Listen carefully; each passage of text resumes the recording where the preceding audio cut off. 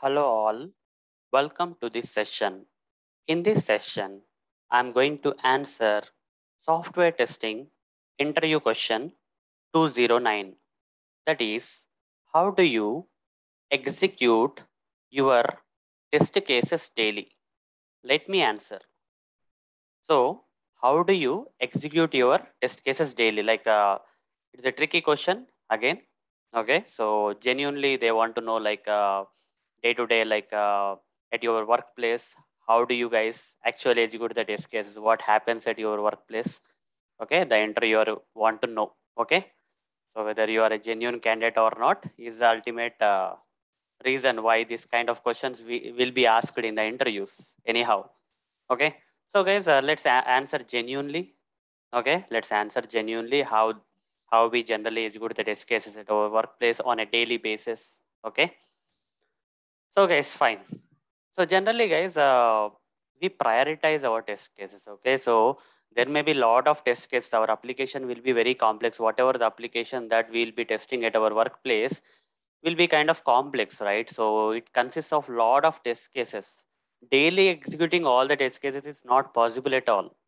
So what is the process we generally follow is the test cases that we are executing are already prioritized. Okay, P1, P2, P3, P4. Priority 1 test cases, priority 2 test cases. Any functionality you take, any functionality of the application you take, for every functionality, we first prioritize the test cases. Okay, we divide the test case into four to five categories. Some people will divide into P0 to P4. Some people will prioritize into P1 to P4 like that. Okay, so anything is fine. We generally prioritize our test cases first. P1 to P1, P2, P3, P4. P1 means high priority test cases. Okay, very important test cases. Followed by P2, then P3, P4. Why why we have to test or execute our test case based on our priority means always will not get time, guys. Okay, whether we get time or we don't get time, in all situations we should be ready. Okay, so we should test our or execute our test cases based on the priority of the test cases. Okay, so high priority test cases, when you execute first, right, automatically the risk of missing the defects, important defects in the application will be reduced. Okay, so the main reason why we have to execute our test case based on priority is the risk reduction. Okay, so let's say there is a particular test case, like user enters valid username, valid password, and clicks on login button. This is a high priority, highest priority test case, P1 priority test case. If you delay testing this kind of test case, what happens if the user is not able to log in after the software is released into the market? Okay, after you say testing is done and you say this login functionality is not working, it will be very bad, right? This is a very, the risk is very high for that particular defect. Very important defect is missed in the software. So that's the reason, guys, there will be a lot of defects. You see, even after testing the software also, there may be some defects in the software. That's okay, but what kind of defects are left out by the testers? Without, what kind of defects are missed by the uh, software testers after testing is what is important. So such kind of important, critical kind of defects should not be missed.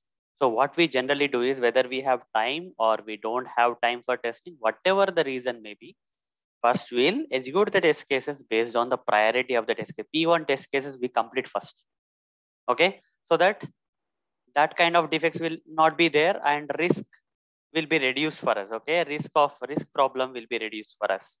Then we'll go with the next priority test cases, P2 kind of test cases, and then next level risk will be reduced. Then P3 next level, if you still have time, P4. Okay, all the test cases will be completed if you still have time after executing the test cases.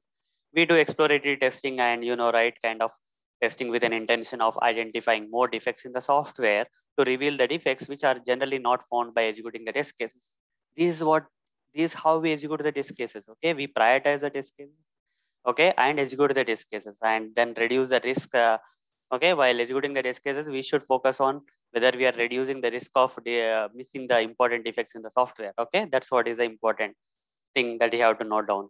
Second thing is, nowadays test management tools. Okay, automation is everywhere, guys. Okay, tools automate the things, right? You see, what do like, just see a small difference in the real world.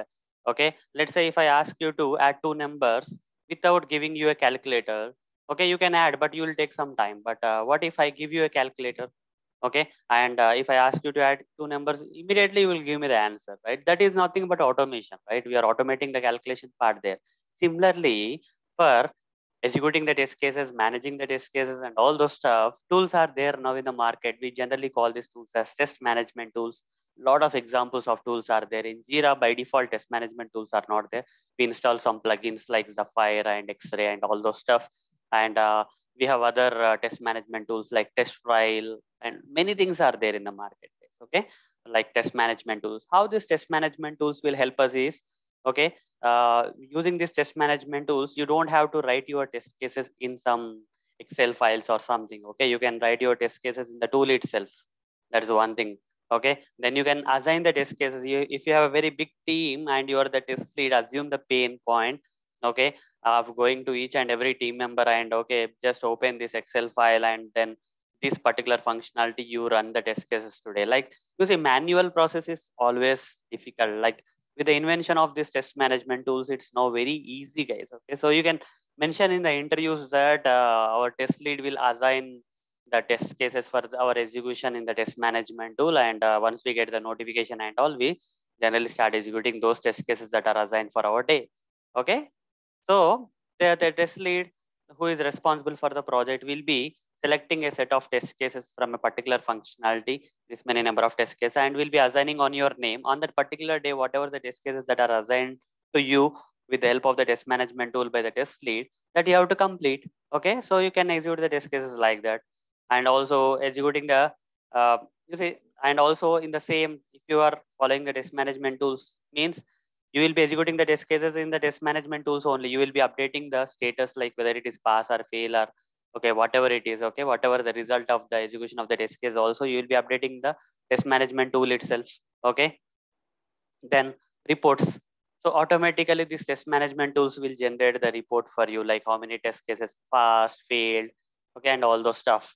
And one more important point, guys, apart from this test management tools and priority based of executing the test cases, is reporting the defects. Okay, so a lot of people do a lot of mistakes while executing the test cases. You see, when you are executing the test cases, if the test case is passed, then that's fine, guys. You can go and execute the next test case without any delay. Okay, immediately you can go to the next test case and execute the test case. And if that is also passed, go to the third test case and execute the test case. If that is also passed, go to the fourth test case and execute. But what if a particular test case fails? Do you have to go immediately to the next test case by simply changing the status of the test case to fail and go to the next test case? This is what is the main mistake that most of the testers will do. Okay, so we should not be doing that. When a particular test case fails, we have to stop there. Okay, we have to stop there, investigate why the test case is failing first. Okay, investigate properly why the test case is failing first. And after you are clear with the reasons why the test case is failing, then you have to first report a defect against that particular test case. Okay, without your reported defect for a failed test case, you should not execute the next test case. Okay, so this is one major thing. Okay, so just explain this to the interviewer so that the interviewer will get confidence that you know everything. Okay, so this person knows that when a particular test case fails, first we have to report the defect and go to the next test case.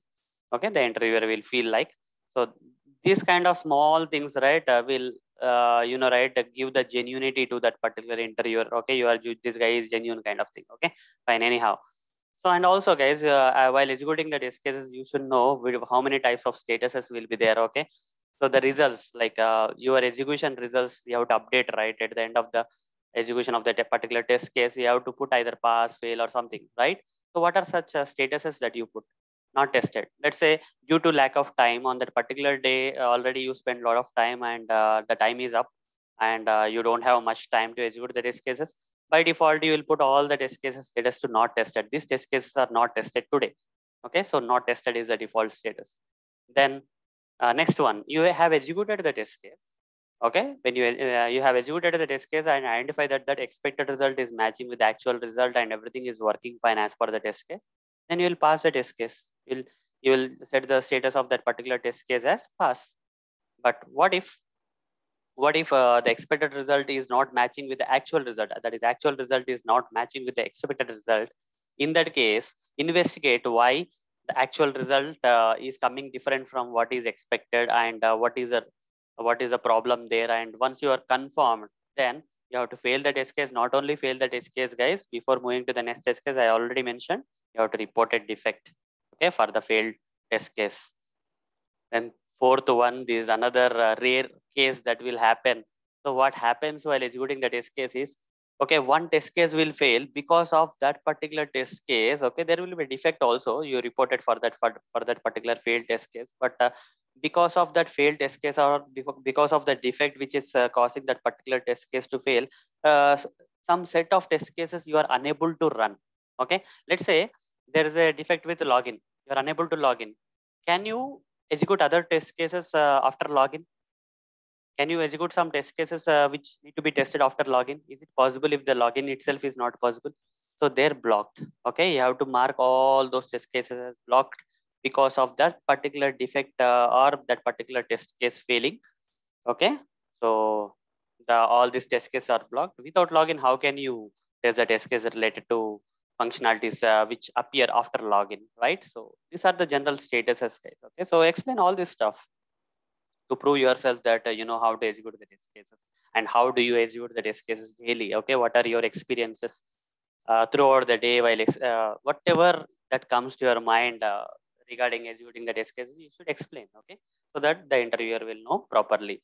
And not only that, guys, after executing all the test cases, by end of the day comes, okay, it's not just executing the test cases, right? Whatever the test cases you executed, you have to update that to your test lead. Okay, test lead, or you have to status update of the test execution. Like the test lead generally sends an email at the end of the day known as status update email to the clients with the list of the test cases. Okay, the test cases also will be attached, or information related to the test cases also will be attached if in case of tools and all, right? Okay, this many number of test cases we executed today, and this many passed, this many failed. For the failed test cases, these are the defects we reported. Okay, like that, some status update we have to send to the client. Okay, so all these things we will generally take care of while executing the test cases. So hope, guys, you got the answer, like how do you execute your test cases daily. So if you can answer like this, ultimately the interviewer will definitely come to know that, okay, this person has given a perfect answer. Okay, so that's all for this session. In the next session, I'm going to answer another software testing interview question for you. Till then, see you. Bye bye.